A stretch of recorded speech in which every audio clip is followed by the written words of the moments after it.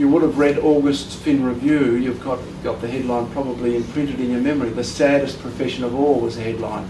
And it's about the fact that 1 in 5 practitioners are going to suffer a mental illness at some stage during their lifetime. That we see that, that anxiety and depression can contribute to the breakdown of a relationship with a client that leads to a complaint, that leads to an investigation. And we also, as regulator, must be very sensitive to the impact that that anxiety and depression has on your performance. There is your firm's probably publicised it. There's a wonderful organisation called the Tristan Jepson Foundation that involves interviews with partners and practitioners from firms largely in Sydney, but big firms, medium firms, little firms who have dealt with anxiety and depression amongst their staff, amongst themselves, amongst their partners, about how important it is to manage it, to acknowledge it, and how successful you can be with managed depression, and how, as regulator, we have to acknowledge the fact that many of the breakdowns of relationships between solicitor and client might have their origins in unmanaged medical conditions.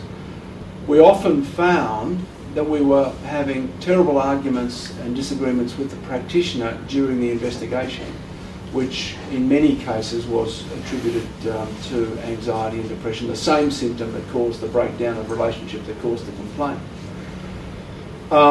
And from a board point of view, with my CEO of the board hat on, you know, each practitioner has to be a fit and proper person. They've got to be suitable to carry to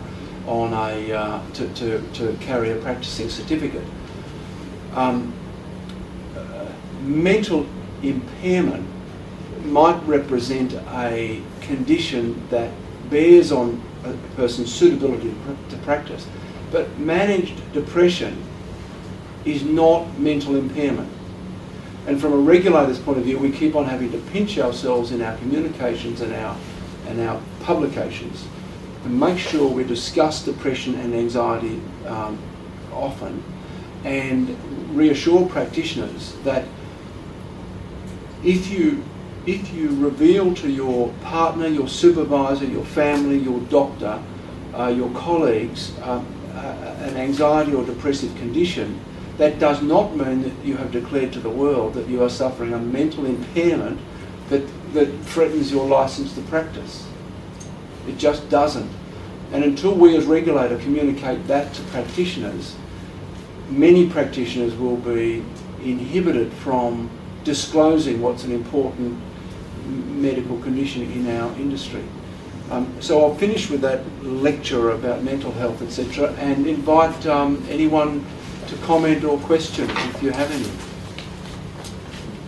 Oh, yeah. I work in a CLC, and our clients are primarily people with different types of disabilities, including specific diagnosis of mental illness, history of voluntary and involuntary treatment. I'm quite comfortable with what can be done in relation to client disclosure about committing a crime or doing something like that. We had a dilemma in relation to clients disclosing self-harm, and we thought that that was also protected by confidentiality, but we wanted to do something about it because we felt uncomfortable that clients will say that they will do this and they will do that, and it seems there was nothing we could do. So we, in good faith, we found a clause to be inserted in our typical client agreement whereby we say that the following information will not be considered confidential. I suppose our objective there was to somehow get advance consent from the client of the things that we would not consider confidential. And so commission of a crime was there, and also self-harm. But in discussion with lawyers in the sector, we were told that that by itself is not acceptable. And we're back in the dilemma, and I was wondering whether you may have a view on that. That's a difficult situation. I know that threats of self-harm is quite different to threats to commit, a crime against another person. I know that lawyers are quite free to contact the police and report instances where they think that their client is going to, commit a crime or hurt a person or what have you. I know with our office as well, quite often we get threats made against us and made against other people, like judges, for example, and we have, freely reported those threats to the police and they've handled that. But threats of self-harm, especially when you're the trusted advisor to the person who... I think the legal advice is about right, which is, I don't think you can create a universal declaration to every client that they must gift to you authority to communicate certain aspects of their behaviour to others. I think you would have to take it on a case-by-case basis. You are acting in the interests of your client. And there will be situations where the interests of your client are served by you identifying that suicide threat or that risk of self-harm to a person who can assist them. I haven't really got a more sophisticated answer than that. What about anyone else, David? Well, it's not a communication that's protected, as I see it, by legal professional privilege. It's not a communication for the purpose of seeking legal advice, and it's not a communication in anticipation of legal proceedings. So I don't see that outside that professional relationship that there is an obligation of confidentiality. But I'm happy to be persuaded otherwise. Well, trust an ex-holding relic partner to come up with the best answer. But it's not actually to do with legal advice, is it? So you could make it clear to people that the confidentiality will apply to the legal advice that you are asked to provide and that you do provide, but that other information that they might choose to convey to you is not protected by that privilege. It probably is in relation to legal advice because I can see a situation where your discussion of the medical condition of the individual is relevant to the legal work you're doing for them in some cases, and therefore... Or if they say, if you don't get me the result I want, I'm going to kill myself.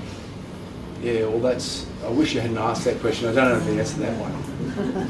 Anything else? At the back? Well, I'd be asking if the client is the client, if they're threatening self-harm, if they're threatening to stab themselves or shoot themselves or whatever it is, and you get a clearer view about how far along that process the client is. Is the client actively planning how they're going to go about shooting themselves or harming themselves?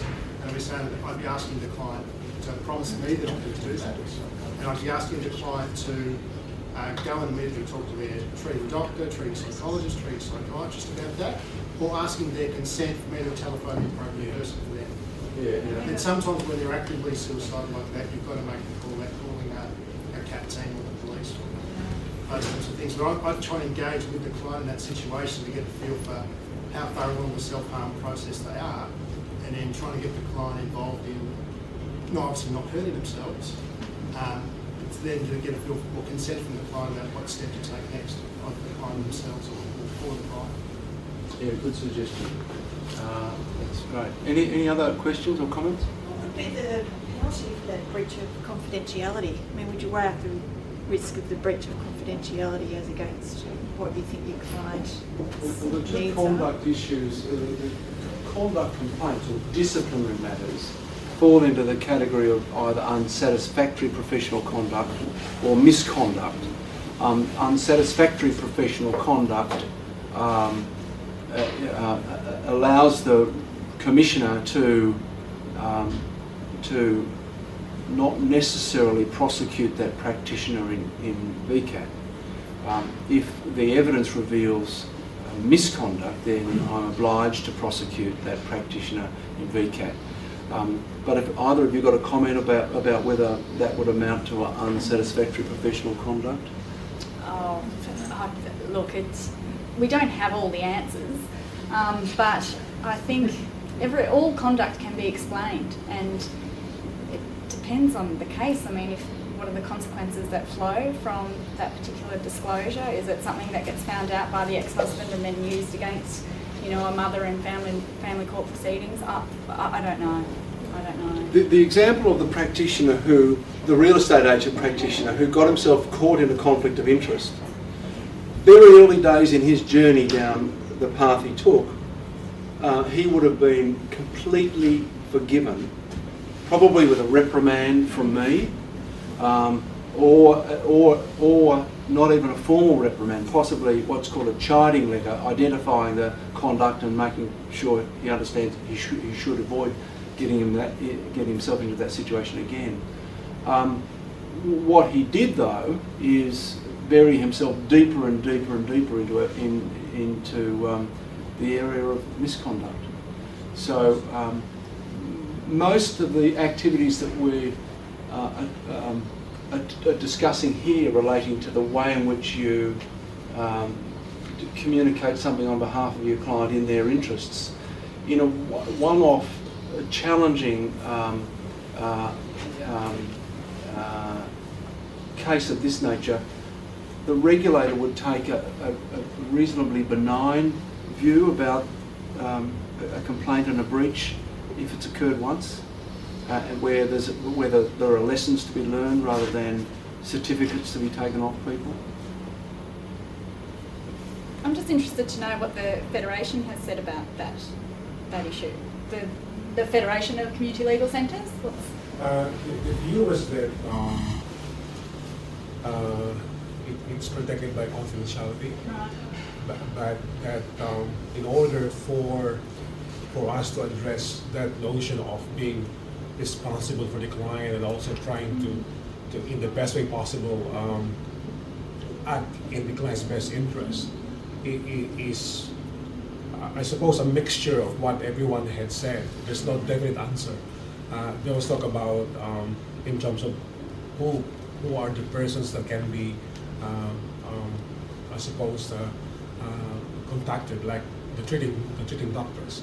But the problem with that is that by itself is not sufficient, because there are some cases where the client is able to tell you, I'm happy for you to talk to this person, but some of them do not really want you to do that. And we were presented with, in terms of, someone mentioned about the penalty, we were not really so concerned with what might be the penalty, because we thought that, you know, we were trying to kind of like somehow save someone's life.